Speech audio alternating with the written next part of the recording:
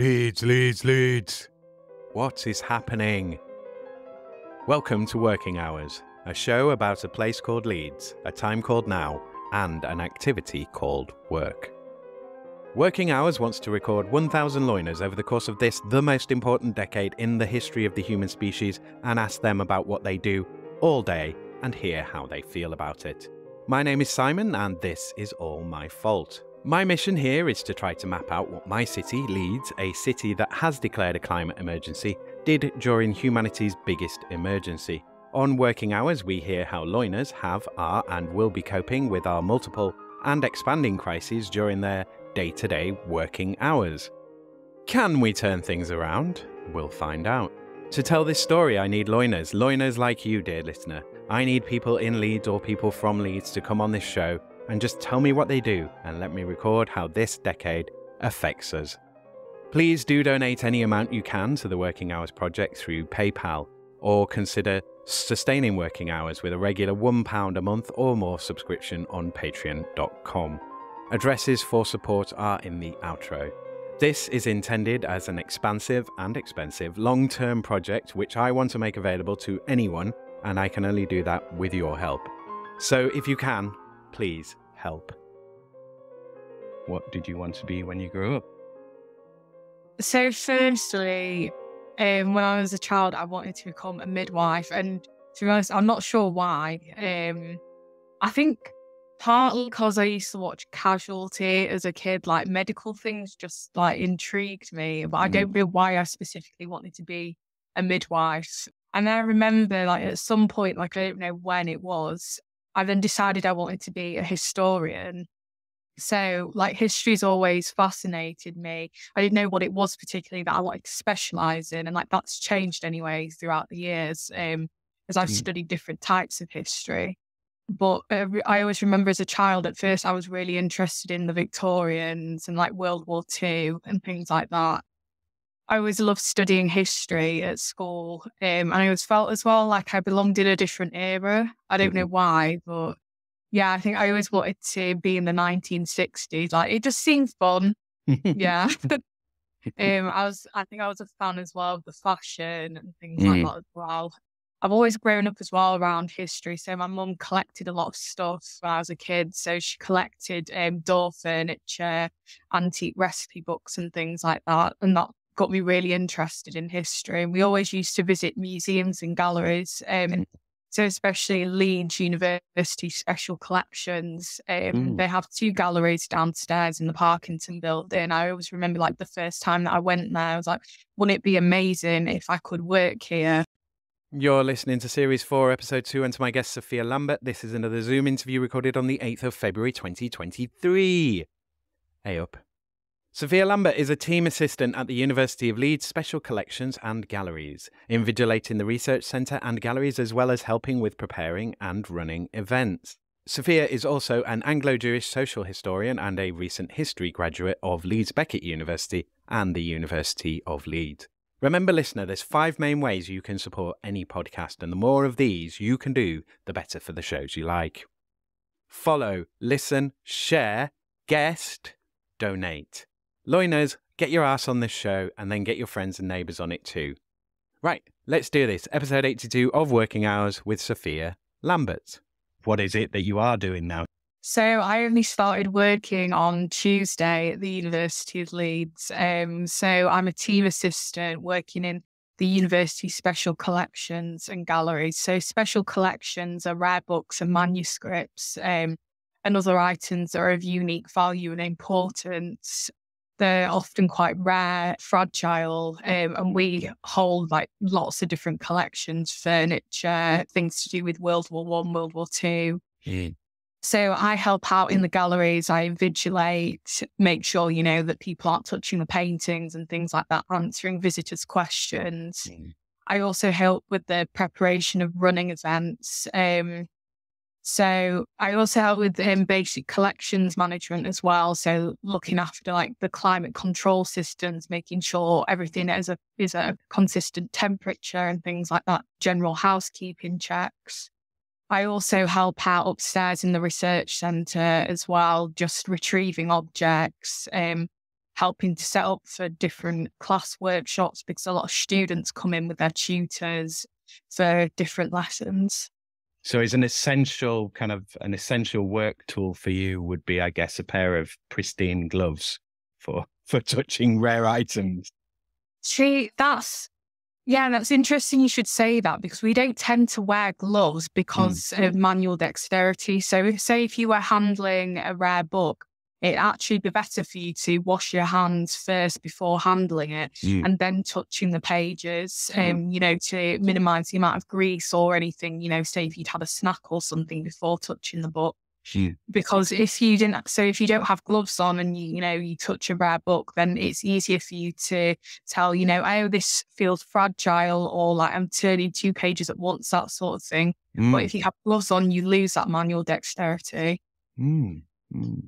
Because that's always what you see on TV, isn't it? When they do a history show, it's like, oh, here's the rare thing, and I must put these gloves on. And yeah. But that's really interesting. So let's stay on the role a bit longer. So obviously you're in your element here, aren't you? Yeah. Quite literally. So how's it going so far? Obviously you're really new to the role, but are you enjoying what you've seen so far? Yeah, I'm really enjoying it. It's nice to see, some of the items in the collections that I haven't had the chance to look at before. Often, I'll get sneak previews of exhibitions and things before they open to the public. I get to handle all these objects, that the public can't touch or, aren't usually on display and things like that. So, I feel quite privileged. That's cool. So, let's go into how you got into it then. So, I'm assuming obviously you tell me, but is it degree course in history and then you've applied to this after a number of other jobs, or how did you get into it?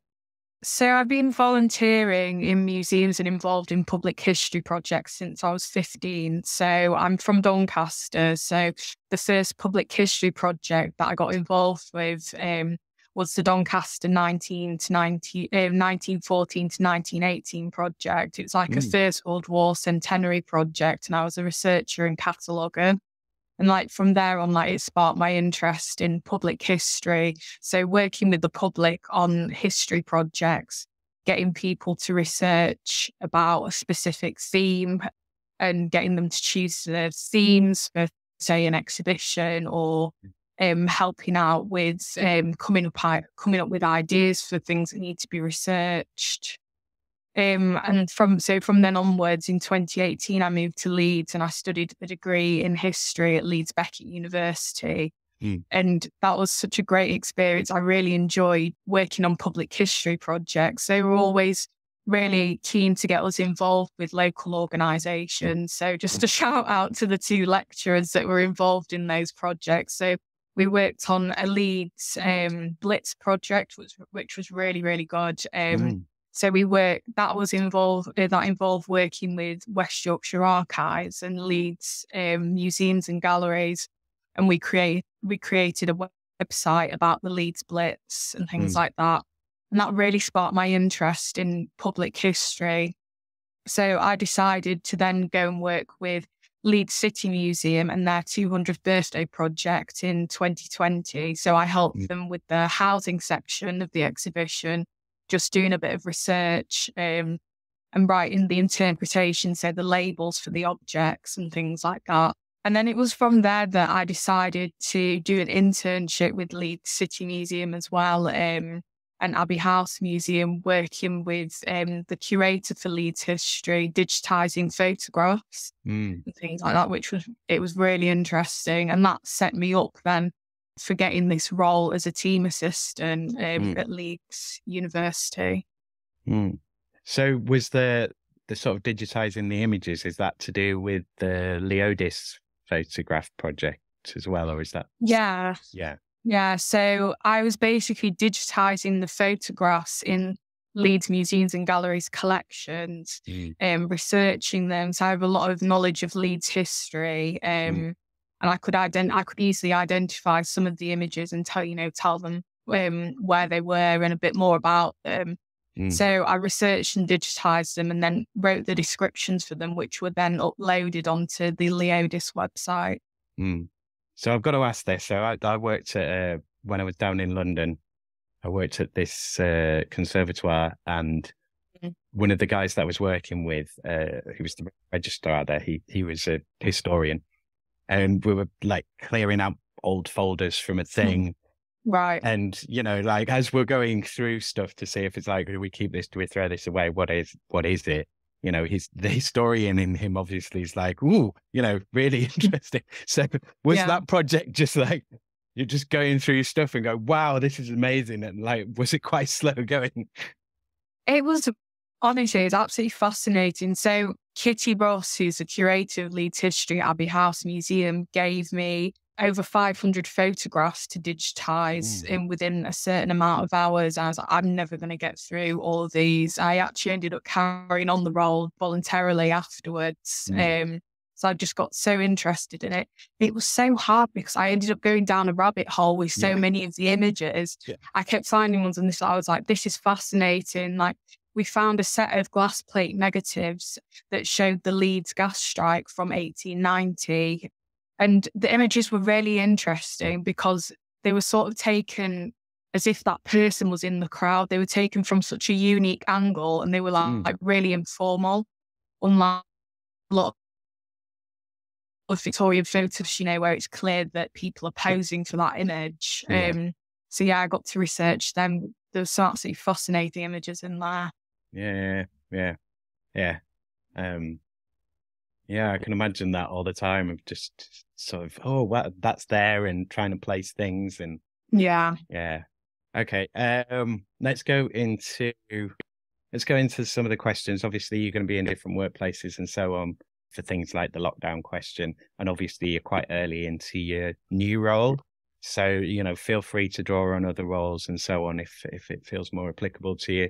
So let's start with COVID first. So I generally want to look at how people remember going into lockdown, and was that impression of sort of, obviously we didn't know what was happening, how long things would last and all of that kind of stuff. But if you were working at the time, did that mean sort of initially a big increase in workload or a huge reduction in workload?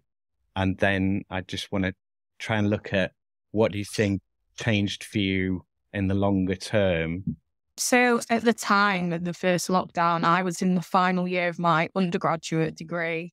So everything moved online. And at that time, I didn't have a job from about February to March because I was working on my degree. I had my student loan, I didn't really need one.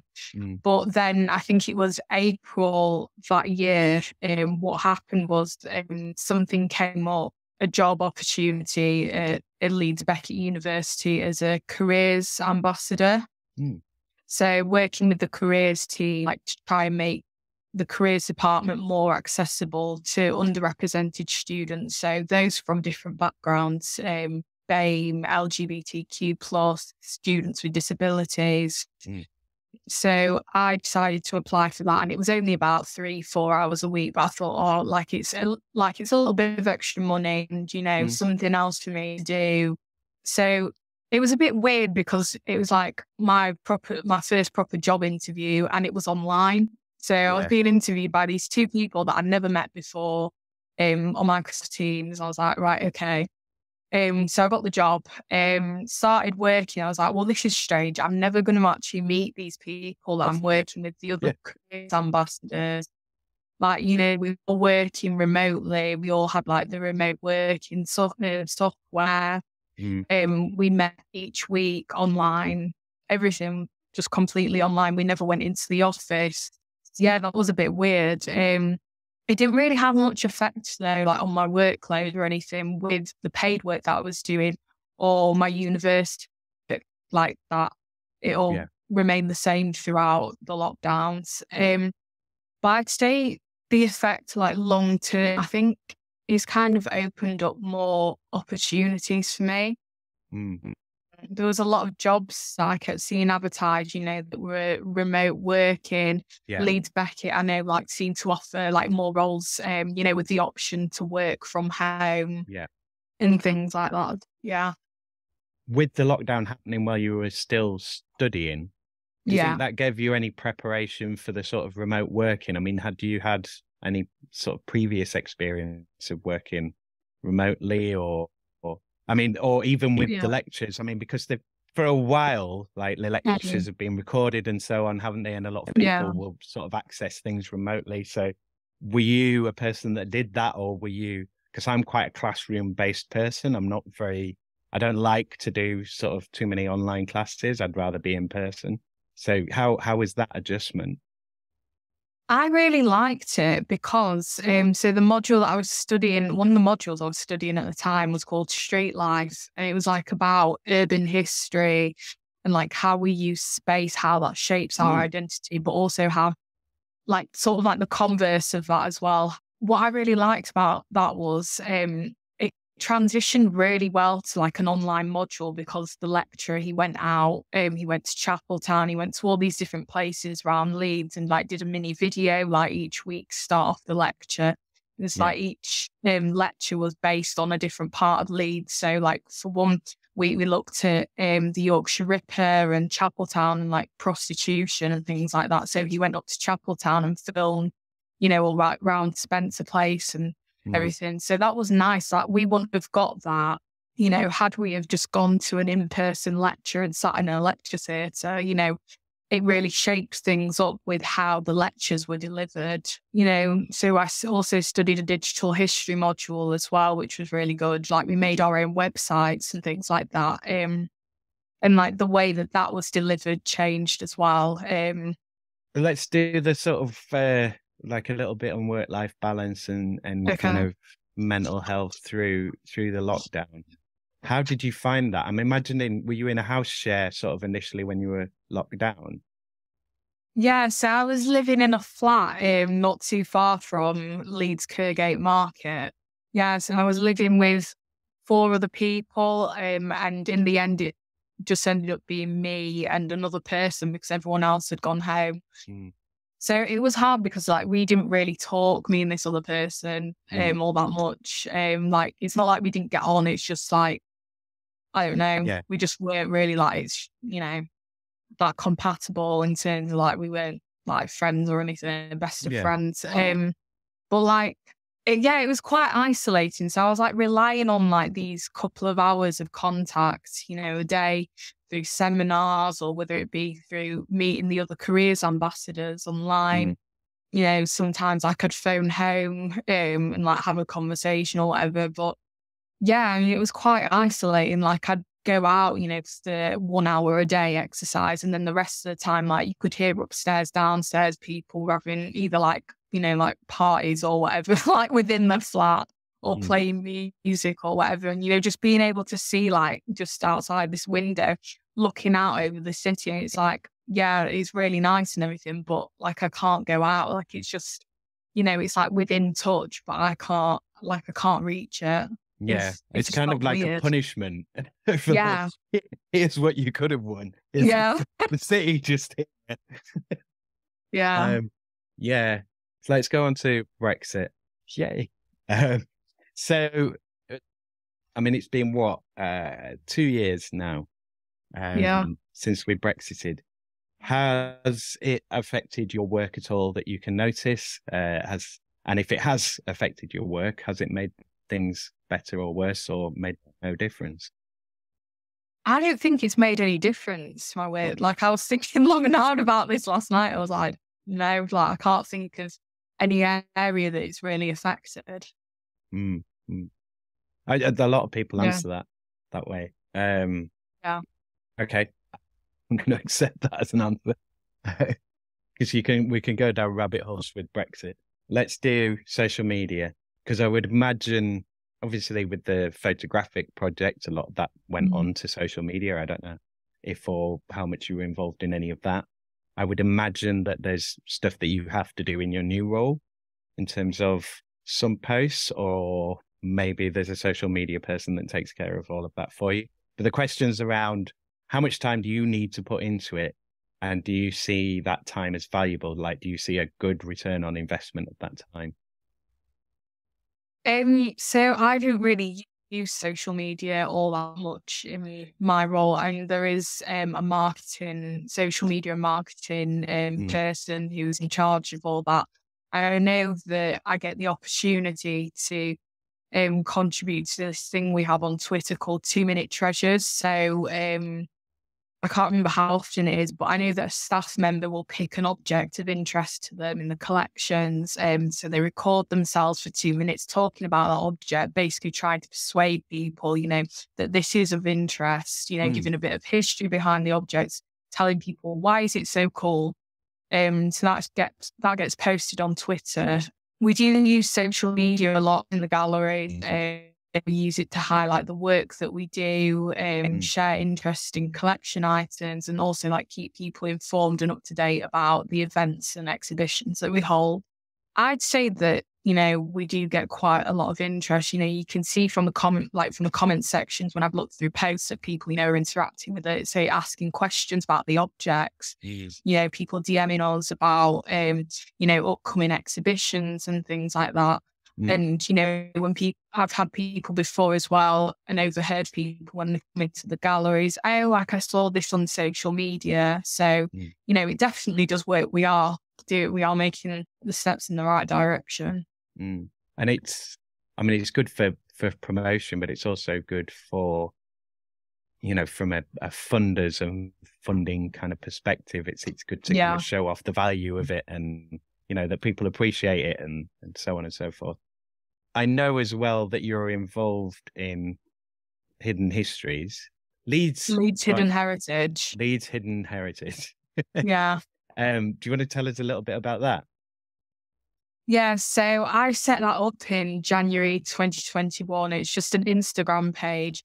I was just inspired by all the work that I was doing at Leeds Beckett in my digital history module. I learned some really cool techniques like using History Pin, which is like a website where you get a photograph and you kind of overlay it on Google Earth and try and make it match up with the street. So, you get that perspective, this is what it used to look like, this is what it looks like now. So I tried to implement some of that into my account as well. I just really love Leeds as a city. I love Leeds history and I had all this knowledge and people, constantly tell me you're just a wealth of knowledge. When it comes to Leeds history, you need to find a way, to share this with other people, beyond your friendship group. I was like, right, well, I'm going to set up an Instagram page. I don't care how many followers it gets. If it's a few people, I just want people to be interested in this city's history. I want people to know more about what is around them, because it also amazed me just how many people, students, people, lawyers who have lived here all their lives, things around the corner from them, they'll notice things and be like, oh, what's that? They don't go and research it, they just accept that it's there. That curiosity might be there as well, but they don't actually act on it. I'm like, right, I'm going to do the work for you. So I'll go and I'll find things in the city centre, or just when I'm walking about, looking for inspiration, I'll focus on a location or a person. I'll often use images from the Leodis website, some of which I found out I'd actually digitized myself, which is pretty cool. Yeah, and then I'll just do a bit of research about them, and then I'll write a short post and take some photos of what the site looks like today, and just try and get people, to be interested in what's around them, and comment in the in the comment section. Oh, I remember this, or thanks for posting about this. I'd really like to know more about X, Y, and Z. But yeah, it's going really well so far. I've got over 1,300 followers, so yeah, I'm going to keep going with it. Do you think you'll get more ambitious with it? Do you think it's going to turn into sort of videos or podcasts or anything like that? Or do you want to keep it? Because obviously that's more work for you. But how do you feel about it at the moment? Are you just kind of we'll stick to pictures for now? See, I have thought about doing different things with it. I'd love to create a walking trail or an ArcGIS story map, which is just basically it's a map and you put icons on it and text boxes that you can expand, and you write a bit of text, you can upload an image and things like that. And just bringing in some more of these skills that I've learned from, say, the digital history module, Somebody also approached me and asked me if I'd like to do a podcast and like bring some of the posts to life, which I think would be quite nice because as well, obviously there's a word limit in each post and I don't want to write too much in case people say, oh, I'm not actually interested in this because they take about 2 hours, if not more, to produce each one. So it'd be nice to do like a mini podcast episode on each location or person. Yeah, but then you'd still have to, you're still having to produce posts to promote your other content. Yeah. So, I mean, it's a lot of possibility. And obviously, the more knowledge you accrue, the more you want to kind of get it out of your head as much as put it into your head. Let's go to climate change. In your work, is there anything that you can do to kind of promote awareness or mitigation or adaptation? Like what can you do work-wise in relation to climate change? So climate change, like tackling it, is a really important thing at the university. So we have like a whole climate plan that we started back in 2019, and it basically established 7 goals to address the crisis. So that included setting like an ambitious target of reaching net zero greenhouse gas emissions by 2030. So we're trying to adapt some of the buildings around campus. It can be quite hard. So the building that I work in, the Parkinson building, is quite old. So obviously we have to respect the architectural features and things like that. So being aware, if we're replacing old radiators, with new electric ones, we're also trying to reduce emissions, and like become carbon neutral by making sure that we recycle as much as possible. So we have this thing at Leeds called Great Food at Leeds. So they do the catering for events and things like that. So say if we have an event on down in special collections, we'll order some catering. But what happens is we're given like compostable cups and things like that, food waste bag. Everything has to be biodegradable. We're given different coloured bags so that, we can put the relevant things in the right bags and then they get, taken off and recycled properly, things like that. I think climate change, like working at Leeds University, like made me a lot more conscious about how I act when I'm at work. So making sure when I leave the stacks, for example, if I've just retrieved an object, turning off the lights and things like that. Yeah, and just trying to be sustainable as well in the way that I get to work. So walking to work as much as possible. With the Parkinson building, does that, I suppose what I'm trying to ask here is that building being an old building, does that limit kind of things you can do? Not just with the building, but I mean, in terms of behaviors, thinking about, like built environment, like does that, being an older building, does that encourage better or worse behavior, do you think? I mean, this is purely subjective, obviously, but do you think it kind of is conducive to... Because in some ways, I'm thinking that something built before, kind of the oil... How old's the Parkinson? I'd say, I think 1920s, 1930s. Yeah. So, I mean, you've got early days of cars and so on. Yeah. But I mean, in the way that we're building things, I mean, is it a big drafty building where you have to put the heating on all the time, or is it quite well insulated? Like, so there's the Brotherton Library within the Parkinson building. I'm sure, have you heard of the Brotherton Library? Yeah, I've been in it. Yeah. Oh, you've been in it there, great. Well, the central room, it's absolutely massive, like really high ceilings. It's always freezing cold in there, despite the fact, they have the heating on. There's quite a lot of spaces within that building that are really hard to heat, because of the high ceilings, lack of insulation, things like that. But I know, you go in some rooms and you can obviously notice like a lot of temperature difference. But yeah, I think it is quite a big challenge, and I think it's going to cause the university to struggle, to reach this net zero greenhouse gas target by 2030. It's like I say, I don't think these parts, there's a lot of parts of the building that are just not well insulated, or like the architectural design doesn't allow for them to become, a lot more energy efficient. Mm, mm. On the flip side of that, how were the sort of record-breaking heat days? Were you, like last year? Well, you weren't there for it though, so I suppose it'd be hard to tell. But yeah, I was going to ask, did it work the other way as well? Of did it make it cooler on the hot days because you had that kind of empty void to obviously take longer to heat? But obviously, if you've got anything, if you were working in there and you've got that knowledge, but obviously you've just started in the role, so yeah, how was that? So I actually studied my master's in social and cultural history at the University of Leeds. So I used to study in the Brotherton Library like last summer. I can remember, it was one of the coolest parts of the university, especially all across Parkinson Court, because the high ceilings and everything, like it was quite cool. They've got aircon on in there as well, ventilation system, so it was fine. So we'll do the change question. Okay. So if there were any 3 things that you could change about again, broaden it to work in general, because obviously you're kind of new to this role, but if there's anything specific with the role that you've kind of noticed already. But yeah, if you could change any 3 things about your work right now, what they would be?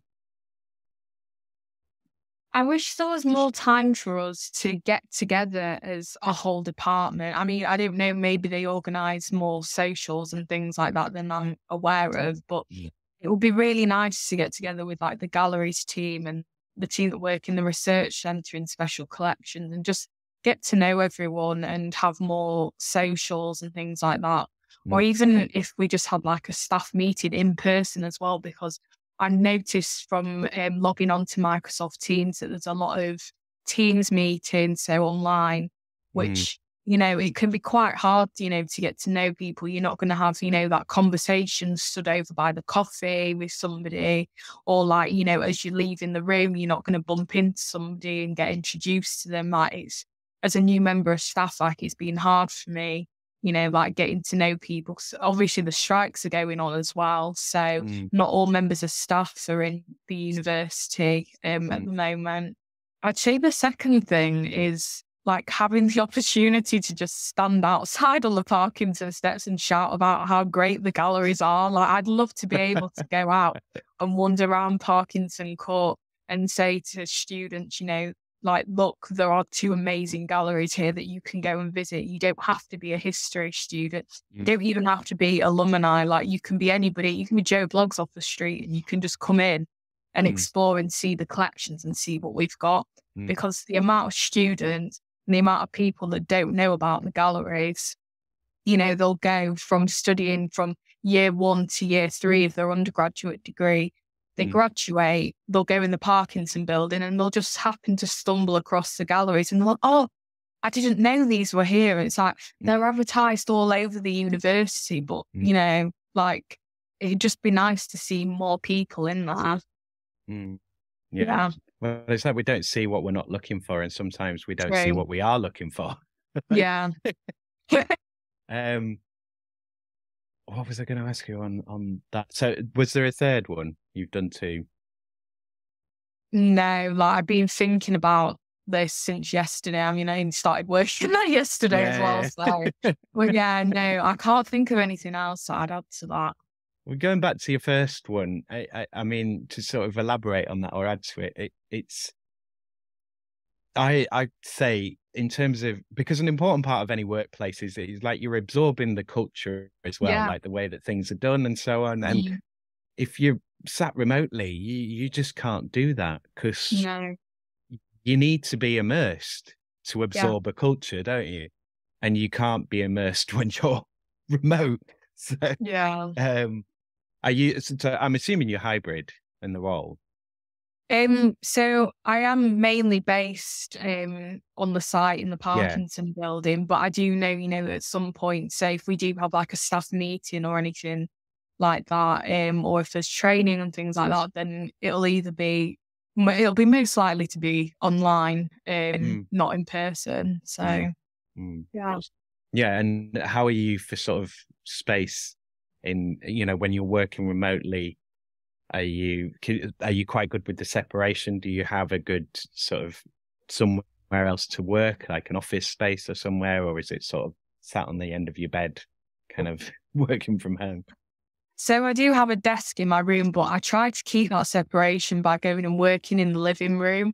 Mm. So we've got a table in there, so I'll go and work there because my two other flatmates have jobs where it's, more like you go to work, you Mm. do the job there and then you come home and you're finished. Mm. So, I've got that space to just Mm. take over the living room and just use it as my office, which is nice. Yeah, you kind of need it, don't you? Yeah. Yeah. Although not everyone, some people are quite fine with, Yeah. life are all one big blur. Um, but yeah, so we'll do the UBI question. So if there was a universal basic income, how do you think that would affect your attitude to work? Would you, for example, do the job that you're doing now? If you would you still do it the same way? Maybe you'd reduce your hours or, have other things you'd like to bargain with?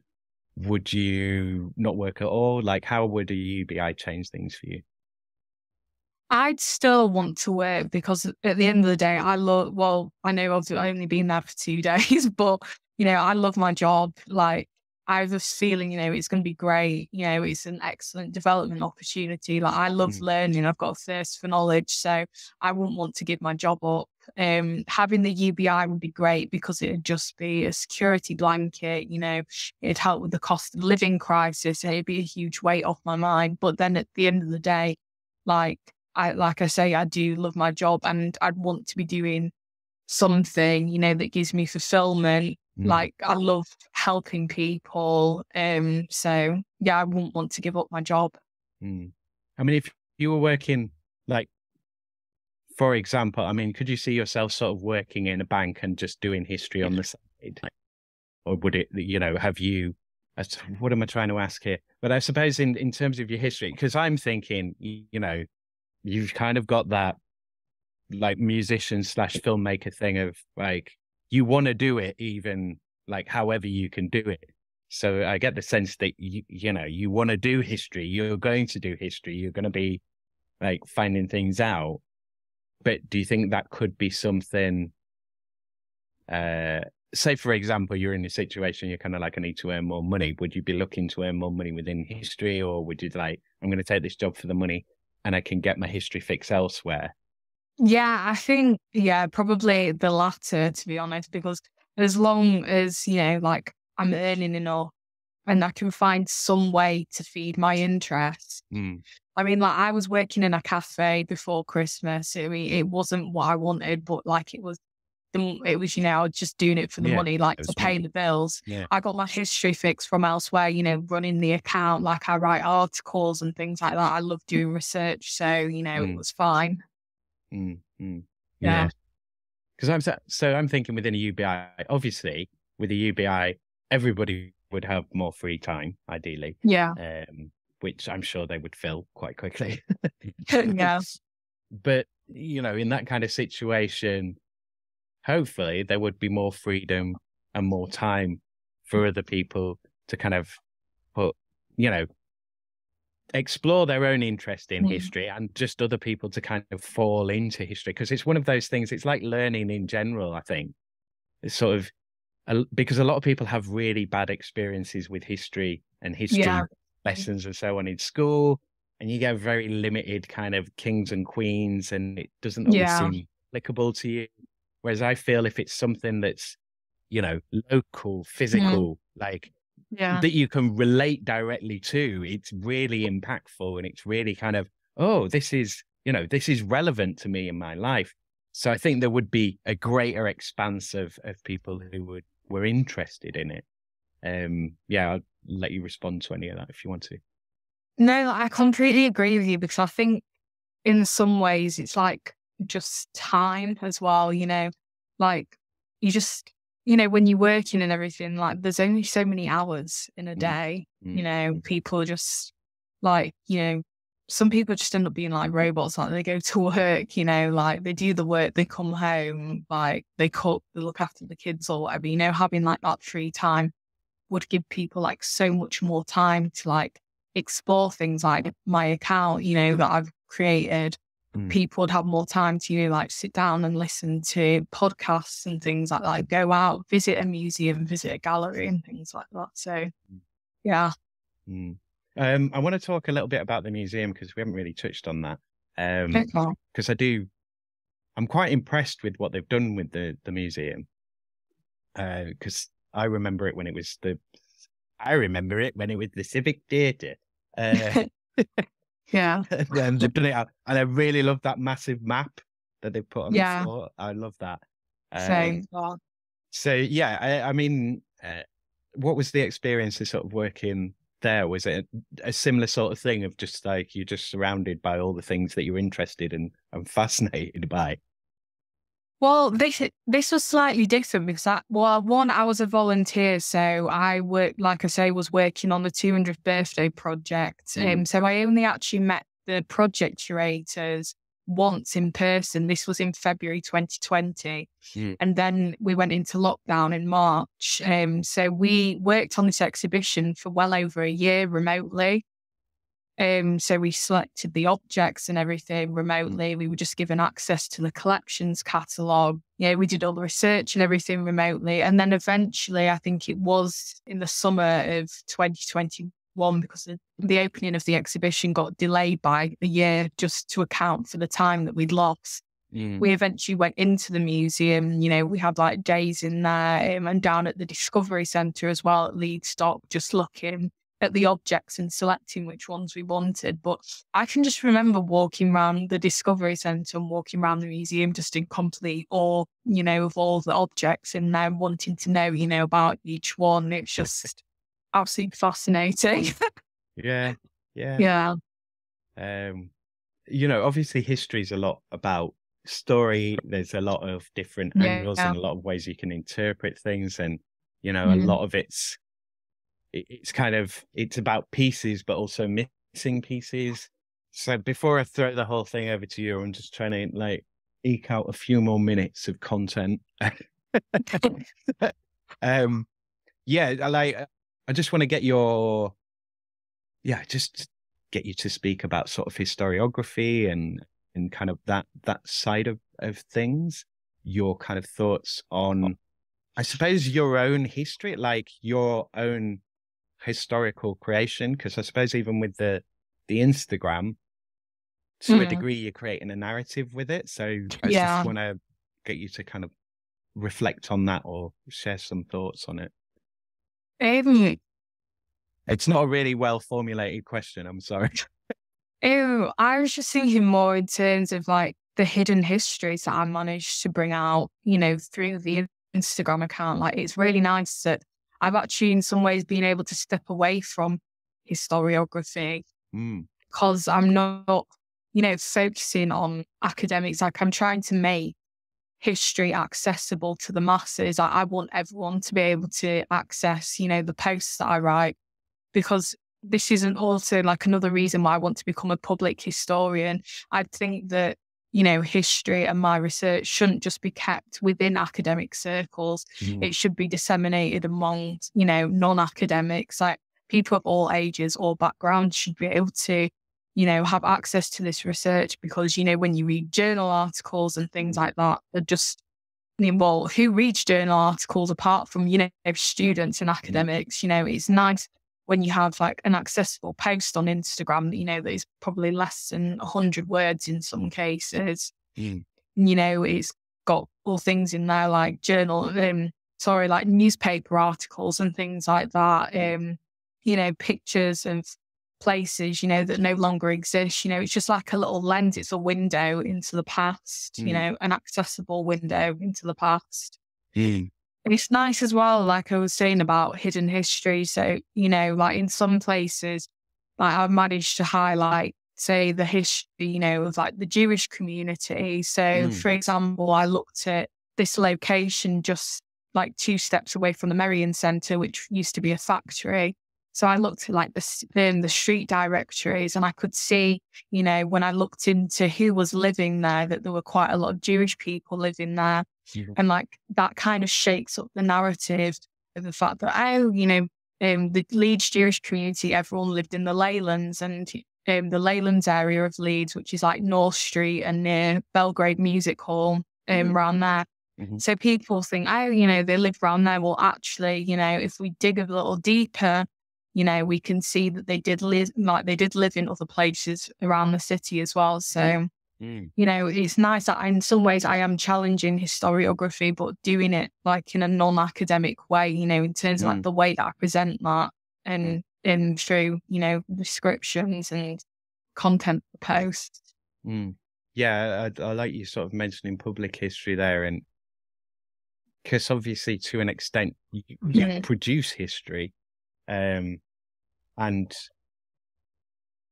suppose a lot of traditional historians and academics would generally be working on their own, apart from the odd interviews and things like that, but a large part of it would be working on your own. Like, do you get to collaborate and kind of co-produce a lot more? Is that more your experience, or is it still kind of, on your own, writing papers and so on, and scouring through books and objects? And like I say, I was really lucky that at Leeds Beckett, and as well at Leeds University when I was doing my masters, that I did work on a few public history projects, and I got to work with, different organisations and members of the public.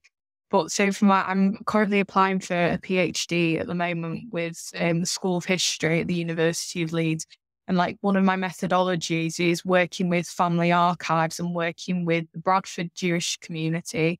So it'll be nice, to get to get members of the community involved, using their archives, chatting to people in the community about their own history, like their family history, using their records to, tell a different story than the ones, that we already know about, highlighting, some of the hidden histories within that community.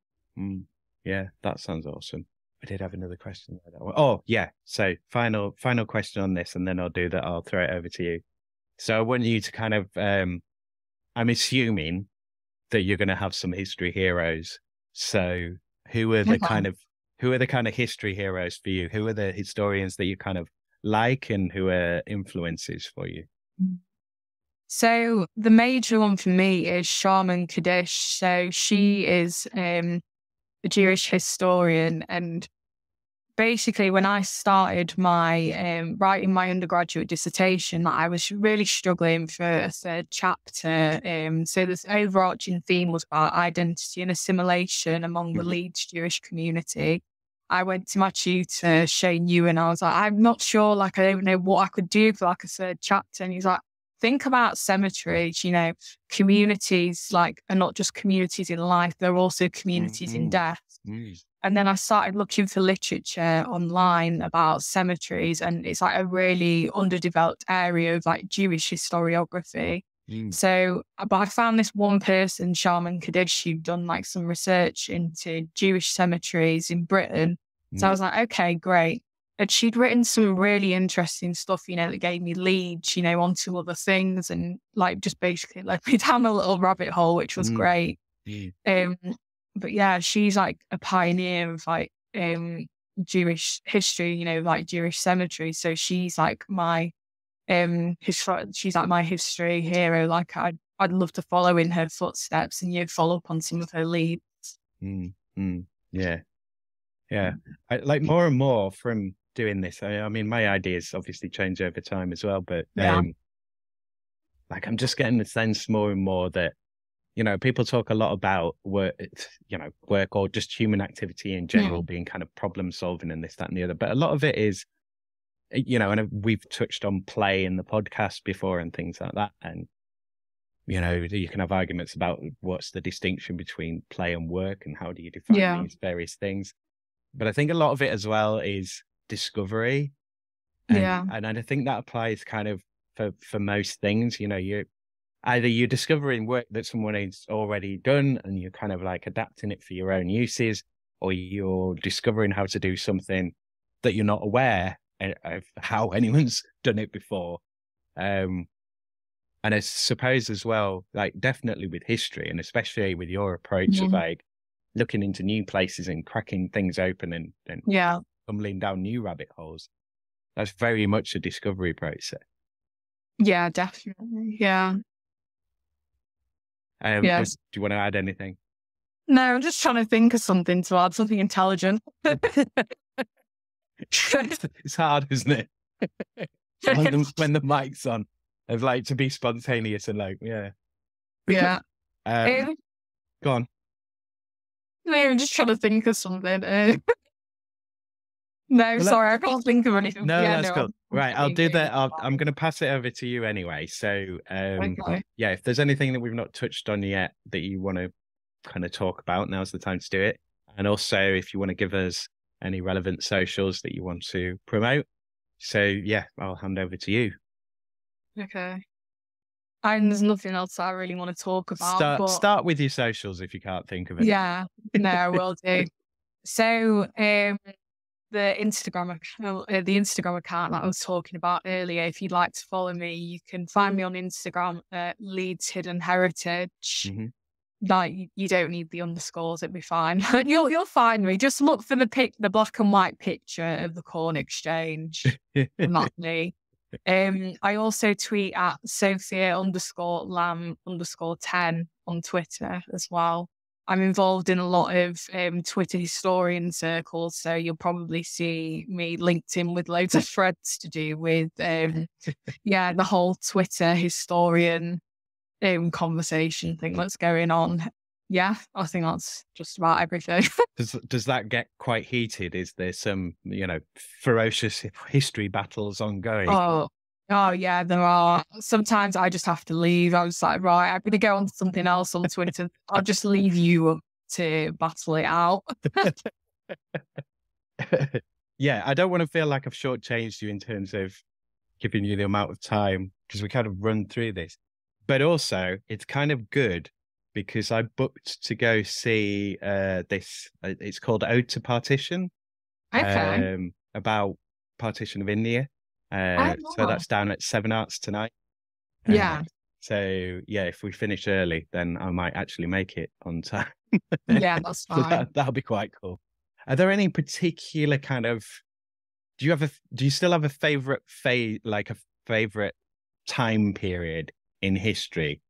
Like, because you mentioned that you sort of got into it through the 60s and Victorians. Have you still got a favorite age? Oh, that's really hard. Yeah, that's a good question. I don't know. I'd probably still say the Victorians, mainly because I specialize in Anglo-Jewish history, but mainly cemeteries. So I really like, this whole idea of the celebration of death and like Victorian funerary culture.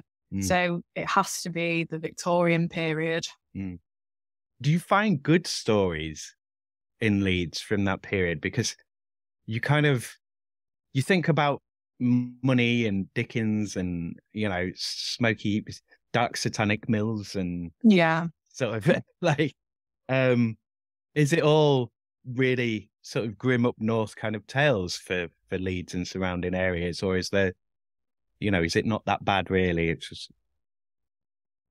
I don't know. Well, like some things just really surprise me. I mean, so like I've looked a lot at like mortality rates and things like that, and just especially like within the Jewish community and like comparing them to Gentiles, so non-Jewish people.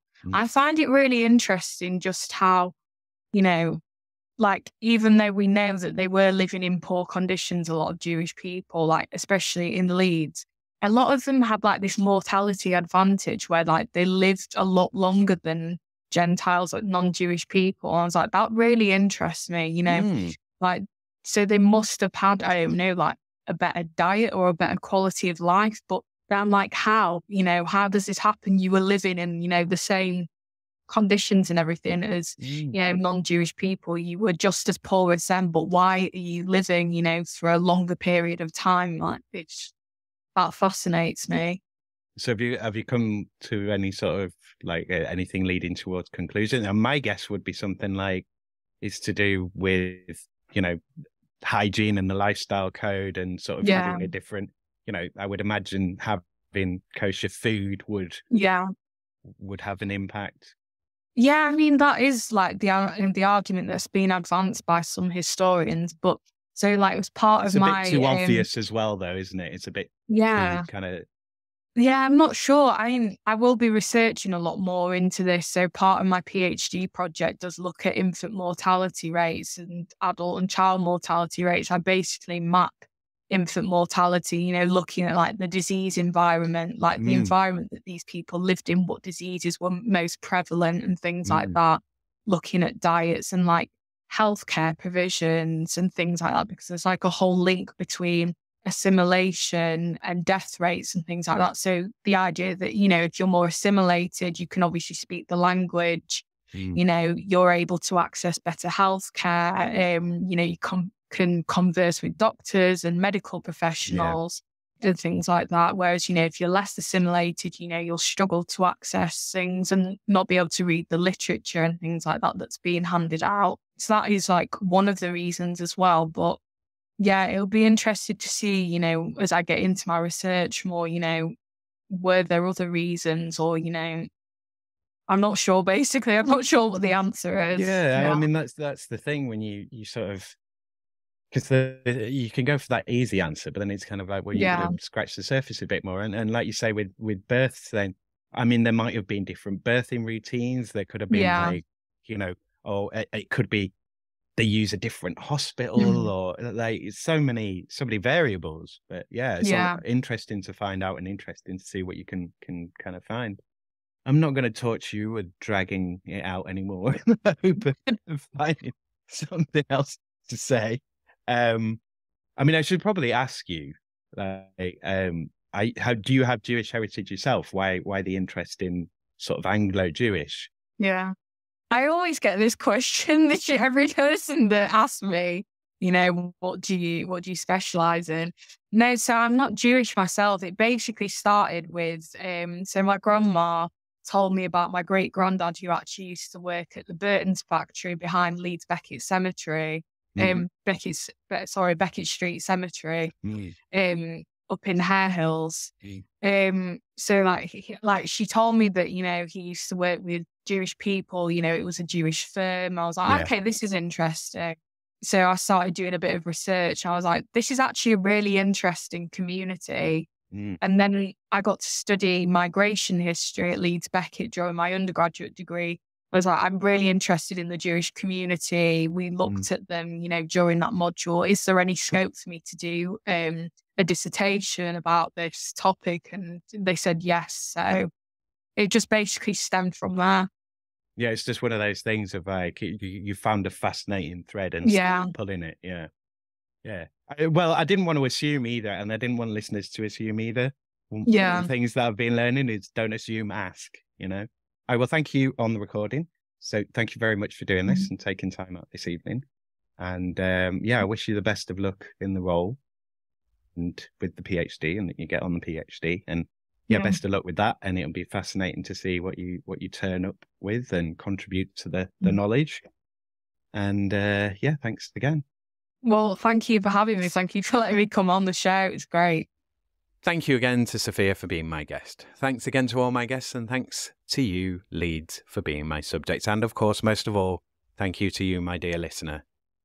You can follow the show on Twitter at Working Hours 3 and on Instagram at Working Hours Pod Leeds. Use the hashtag Working Hours Pod Leeds to stay up to date on when new episodes are being released. DM me with your questions, or most importantly, to get in touch if you'd like to be my guest on this show. Not destroying your brain with social media? Then send me an email to workinghoursPod@western-studios.com. Or if you'd like to be anonymous, email me at westernstudios@protonmail.com.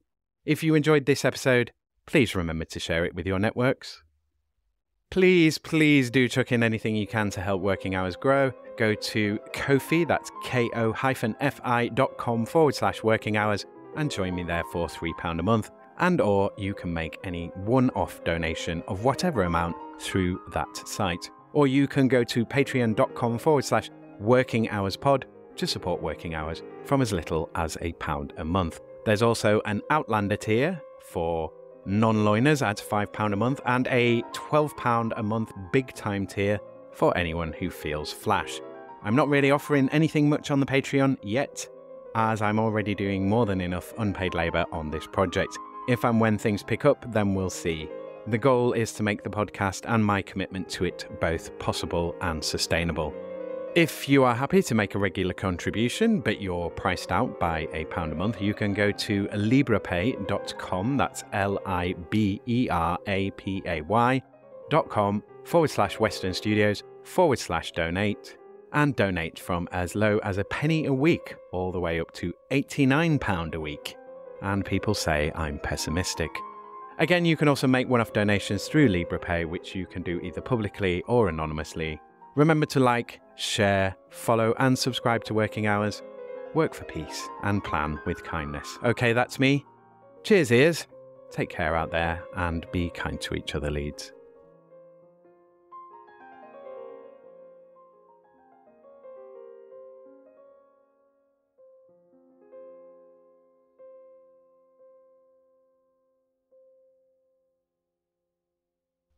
Working Hours is produced, recorded, edited and published by Simon Treen for Western Studios Leeds Limited.